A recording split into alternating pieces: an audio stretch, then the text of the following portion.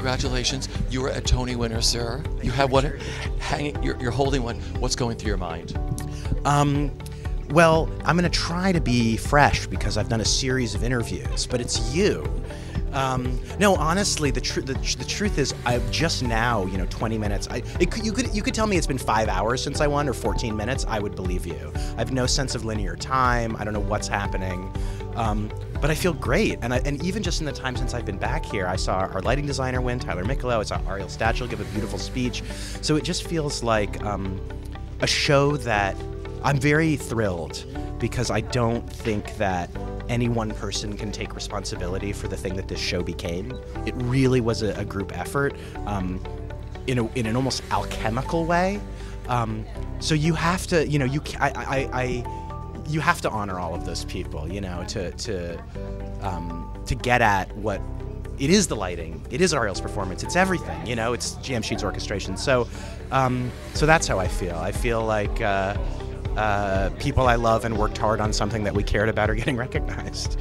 When you heard your name and you walked up there, is it all surreal? Like completely surreal, because your mind is sort of split into two possibilities, right? You know that you can't be completely unprepared, but you also don't want to be like sure it's going to happen.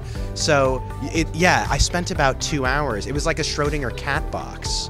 Like I won and didn't in my mind for 2 hours, and it's a special experience that I'm very lucky to have had, but is not easy. Is there someone you forgot to thank? Because you only have 90 seconds up there. So we're doing a piece of Broadway World for all the winners. If you forgot to thank someone, you can thank them here and they can tune in.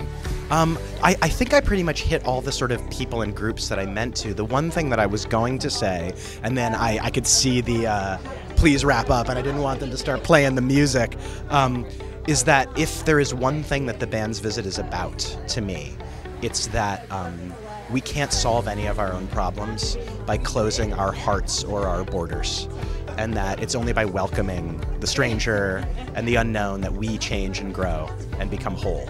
So that was my ending, that I was afraid of being drowned out by beautiful strings, but I'm glad I got to say it here. I'm going to ask you to hold yours up, and I'm going to ask you to spin and then tell me what comes to mind when you spin. Give it a really good spin. Just tell me what comes to mind. All right. I don't know, playing quarters in college? It's a really good quarter to play with. Yeah. It's hard to get in the cup, but it bounces well.